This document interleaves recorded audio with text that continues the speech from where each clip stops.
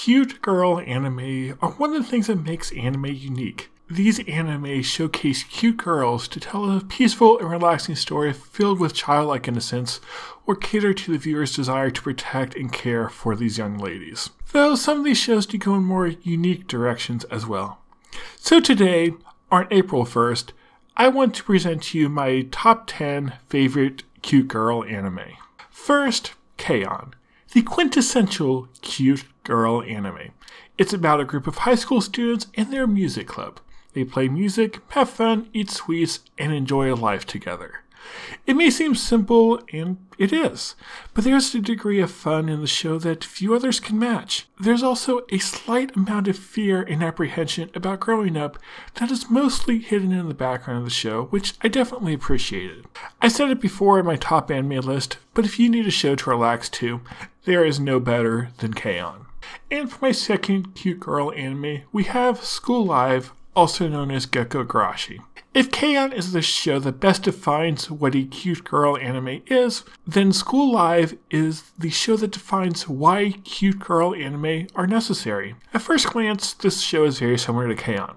It's about a group of high school students enjoying their life together as part of their club. And there are a lot of just fun and relaxing parts here. But there's also the focus on the world outside the high school and how scary it can be.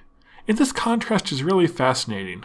And I believe that the show is using the contrast to demonstrate why shows like this are needed. The world can be scary and overwhelming, so sometimes we just need to take a break and relax and relish in the fun, childlike innocence, just as these characters do.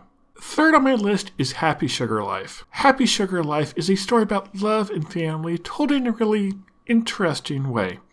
It's about this young girl named Shio and the high school student Sato that takes her in. What makes the show interesting is all the different people who care about Shio and how their love for her pushes them to act. This isn't a romantic love either, which makes the show really fascinating. The blend of cuteness and love just makes the show really unique, and one that I enjoyed greatly. Then at number 4 is the anime movie Black Fox. I love this movie, probably more than it deserves. It's much more action-focused than anything I've talked about so far, which probably explains why I like it so much, but really does illustrate the power of cute girl anime.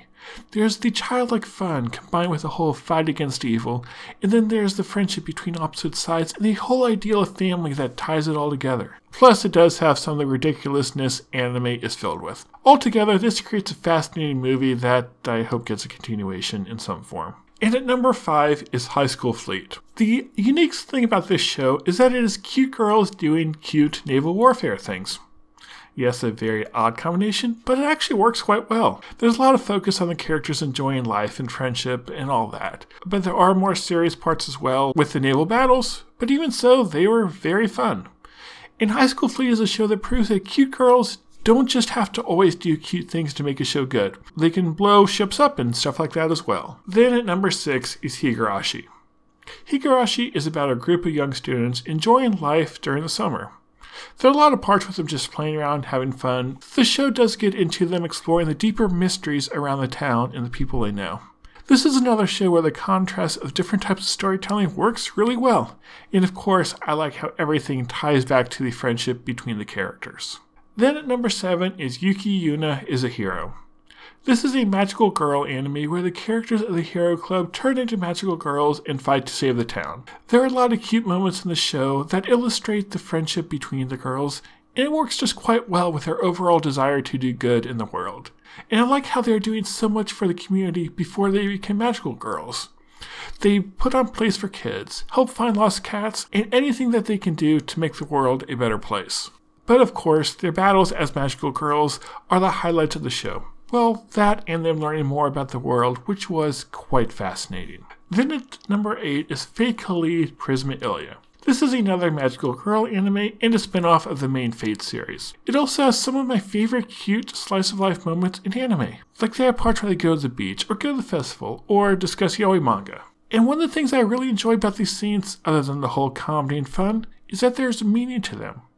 These aren't just the characters having fun, but they are the characters having fun against a backdrop that is not always so happy. A subtle difference, yes, but it is one of the big things that makes Kaleid so special. And at number 9, we have Made in Abyss.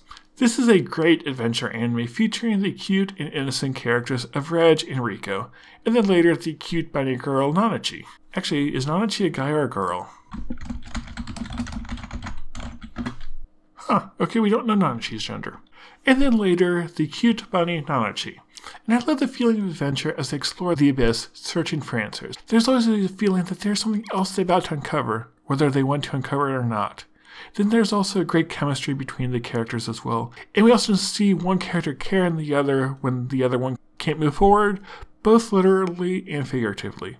And then there are a number of heartwarming moments as well, along with some other things that make the show great.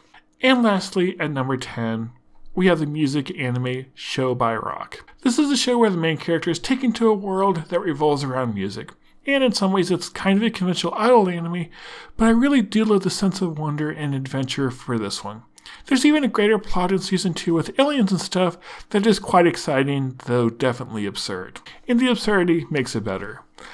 I also like how all the bands have their own style, and they are a joy to see perform or just interact as a whole, making this anime a lot of fun and definitely one of my favorite music anime. And that is my list. Thanks for watching, and maybe you found some new cute girl anime to watch. Sure, some of these are a bit unconventional, but they were all a lot of fun for me in their own unique way. Let me know what other cute girl anime you think I would like. There's some I really do like quite a lot, and I'm interested to find more like them. So thank you for watching, and of course, happy April 1st.